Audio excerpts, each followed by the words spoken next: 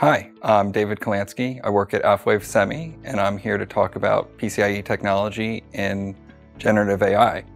Generative AI is a technology used to produce content such as audio, video, and any other of these creative things that are normally done by humans.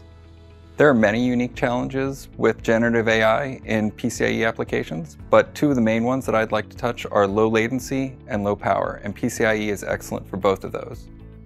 Due to the increased complexity of a generative AI system, and as these models grow larger and larger, the models become too large to fit in a single server or potentially a single rack or even a potential complete data center. And so we have to come up with technologies that connect between point-to-point topologies.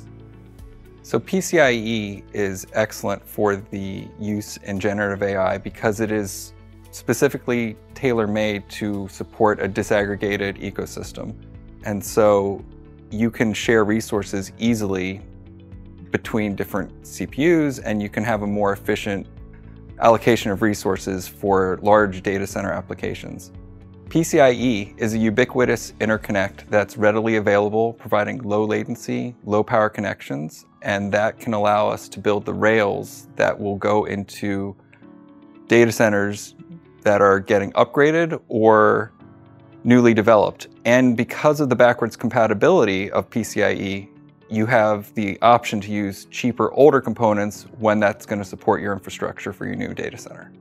PCIe, as I mentioned earlier, supports the pooling of resources, so you can have it do blocks of CPU, memory, storage, and this allows for the unique challenges involved in working with generative AI, which is a highly demanding but also flexible resource that has varying needs depending on the exact application being used.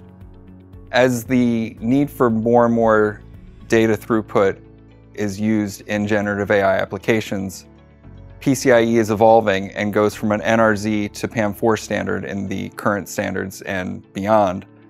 And that adds complication and complexity that you would expect with this. And the biggest challenge with it is the increase of bit errors, because PAM4 is inherently a smaller eye, as it is, now there are 3 open eyes instead of the 1 open eye that exists with an NRZ application.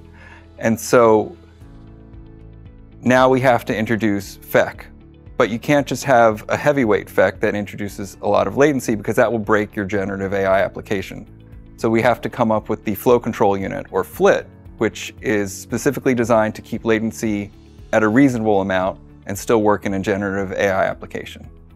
Generative AI applications will continue to evolve using PCIe technology by working over copper link and optical technologies. Both of these technologies allow us to expand the data center to a larger reach and a more flexible approach to the design of the data center. Copper link is specifically for an electrical application, and optical is obviously optical, or having your data transmit over glass. And this allows you to travel nearly losslessly, though you are still limited to the data path latency delays that are associated with either copper or glass transmission techniques. To learn more about PCIe technology as used in generative AI and any other use of PCIe, please visit us at www.PCI-SIG.com. That's PCIE-SIG.com.